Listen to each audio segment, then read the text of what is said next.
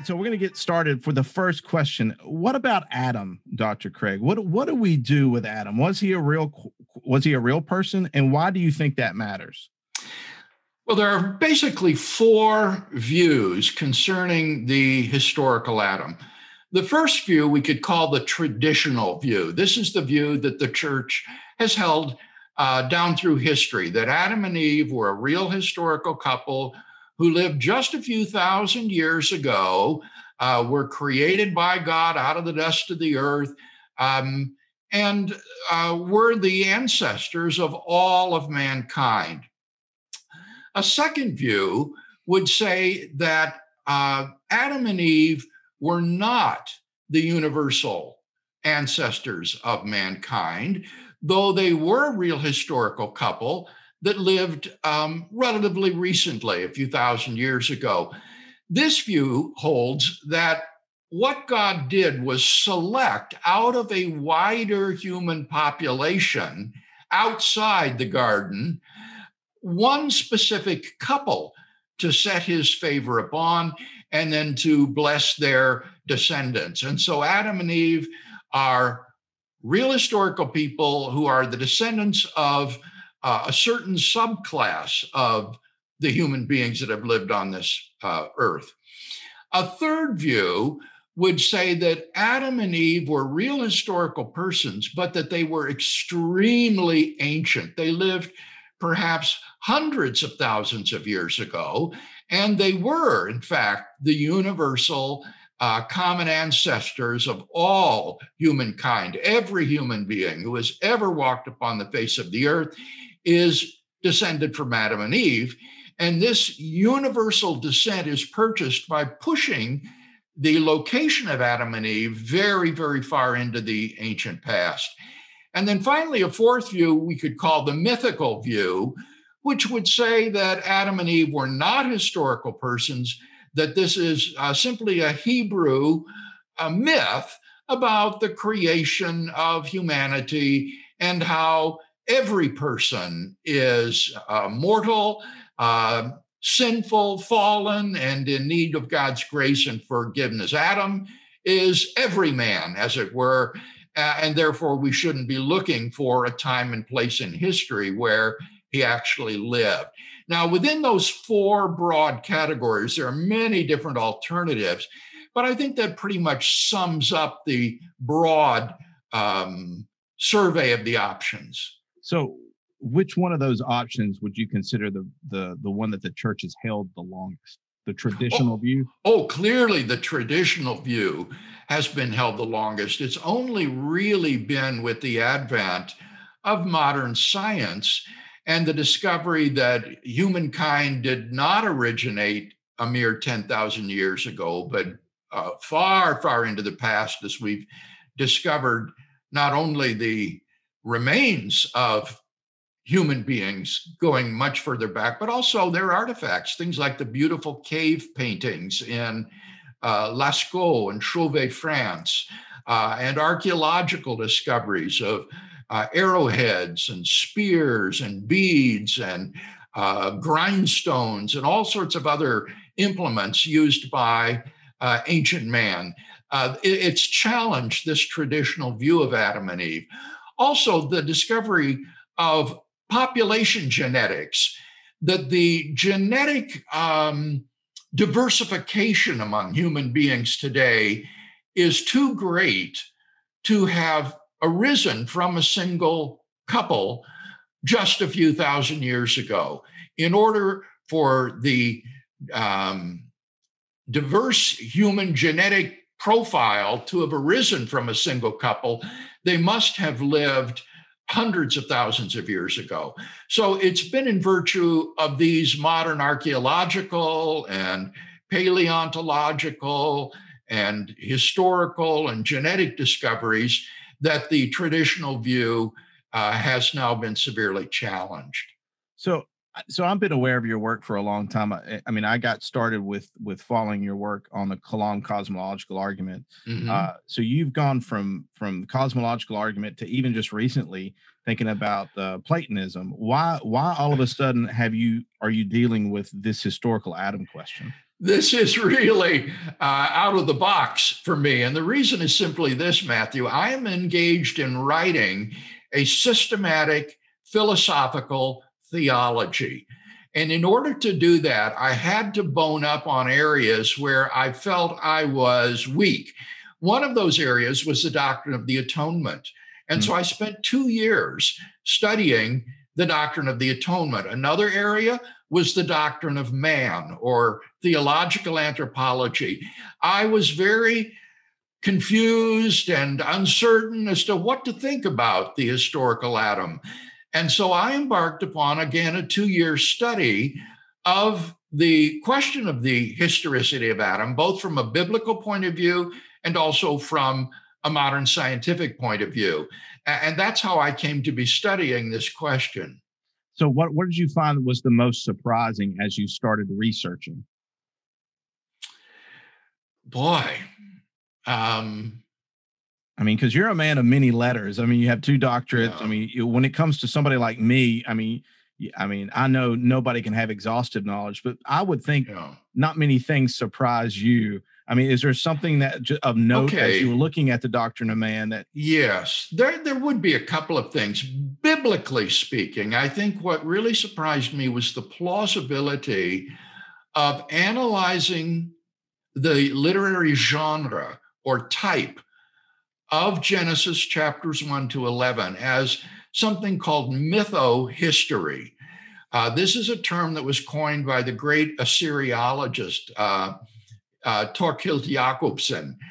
And it characterizes a narrative that does concern actual historical events, but which are told in the figurative language of myth.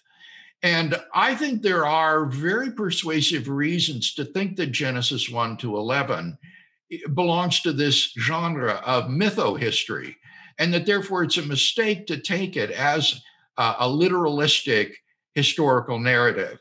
Now, lest any of your viewers be upset by that, let me remind them that that's what everybody believes about the book of Revelation, the final book of the Bible.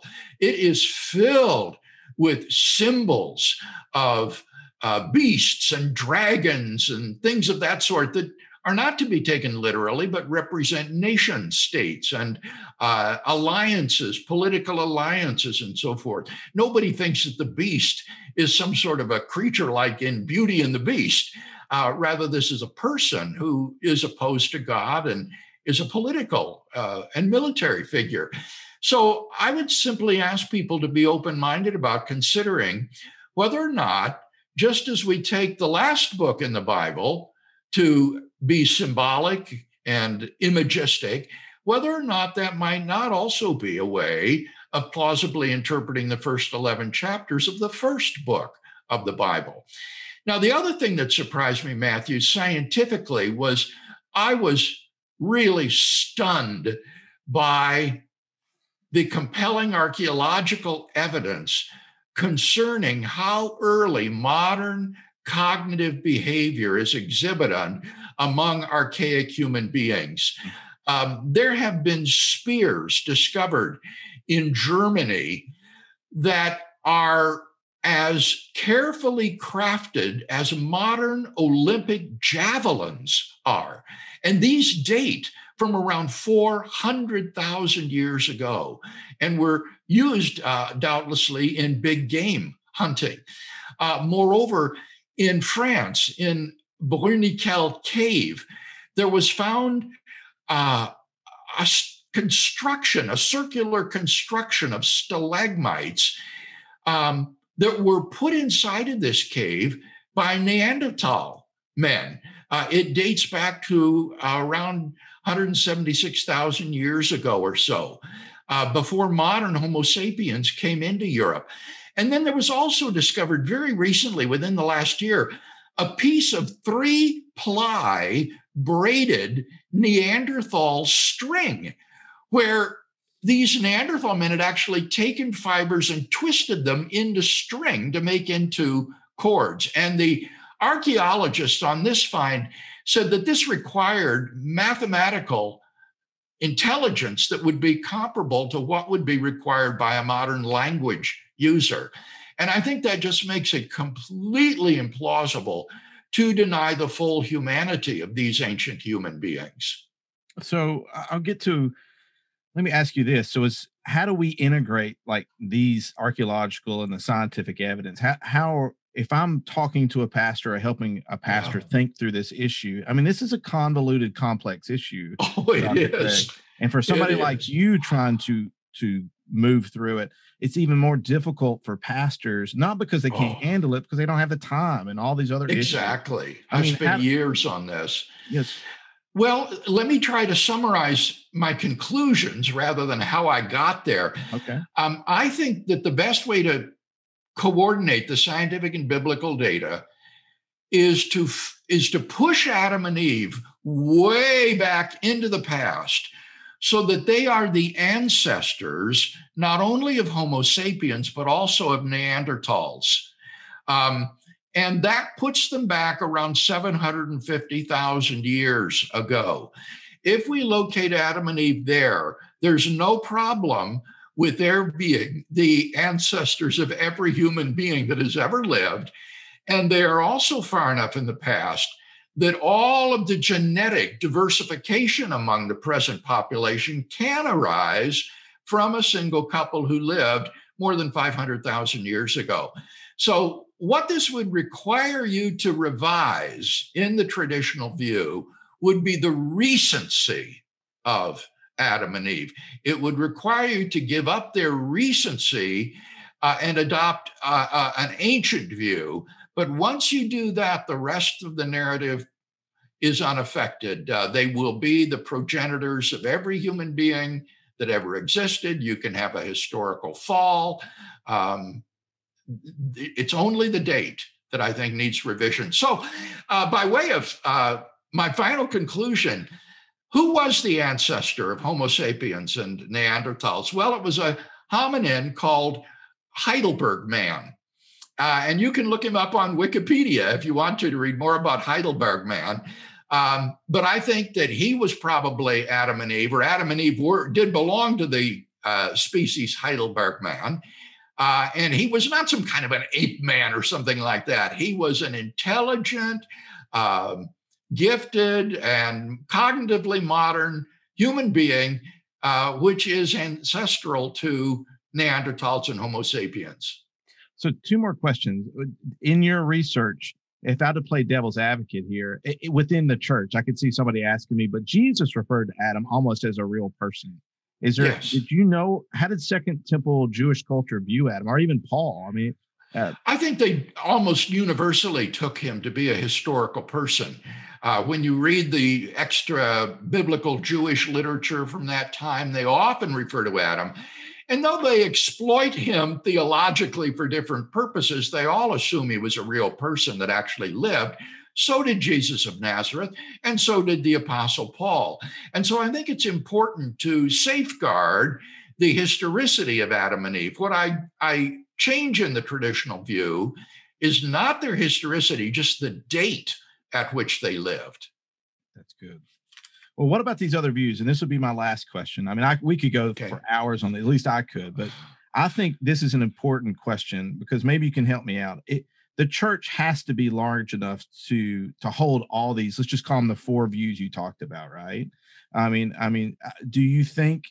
I mean, how do we as Christians deal with so many different theories of interpretation and with tolerance and care within the church? Because this is a big issue that has a lot of potential for disunity within the church. Do you agree? It really, really does. And so I think here we need to have charity in doctrines that are not essential to the Christian faith. We're not talking here about the incarnation or the Trinity or the vicarious atonement of Christ or the resurrection. We're talking about, when did Adam and Eve live? And I think that the church is big enough and broad-minded enough to embrace a big tent, or to be a big tent and embrace a diversity of views. And I have to say, honestly, Matthew, that I have been shocked at how open Christian lay people are to the position that I've just laid out briefly here. I thought I would get all kinds of hate mail and hostility and resistance. But I find Christian laymen are pretty open-minded about this. Yeah, I mean, well, I think churches as a whole are looking for ways to make sense of hold scripture high and make sense of discoveries that we're having in archaeology and in science and in other disciplines. Well, Absolutely. For the sake of our young people, for our high schoolers, middle schoolers, we have got to be able to address this issue in a credible way, yeah, or they're going to walk away from their faith. totally agree. And we have to be open and honest and follow truth. And I'm always telling, I taught classical school for years, and I'd always tell my seniors, one senior class specifically, I said, I want you to be curious. I want you to go out and understand that God's world is big enough, and just go, not just test it, but I just think it's the only worldview that we have going on. It is the only truth. And people like you and the resources that you have at Reasonable Faith, is just, for me, is vital for pastors and churches today. Yes. Could I just underline what you just said, Matthew? It's so important that your viewers understand that there are good reasons to think that the Christian faith is true. There are good arguments for the existence of God and powerful evidence for the person of Jesus. So we're not asking you to make a sacrifice of your intellect or a leap of faith in the dark. There are good reasons, convincing reasons for being a Christian. And that's what your work has done. Reasonablefaith.org. You have a defenders class where you have at Johnson's Ferry, you have recorded your Sunday school. Man, that is a go-to for me. I'm just now starting the atonement part of it. It is so fulfilling. Thank you so much for that. This work that you're doing on Adam, when do you have any idea of when that will be out? I recently saw that Erdman's, the publisher, put up an Amazon page for pre-ordering it, and they're saying in September of next year. I was disappointed to see that it's so far off, but at least that's the projection at present, September. Well, thank you for coming on. You're in Georgia, next door to Alabama, but just know that in Alabama, I'm pushing your work a lot. I think so much for you, and especially your wife, because it's a couple. My wife, if it wasn't for my wife, my ministry wouldn't be here. And so I acknowledge that you and your wife sacrificing and doing what you've done for so many years. It's actually being fruitful and helpful in my work and so many other people. So thank you so much for coming on. Oh, certainly, it's a joy.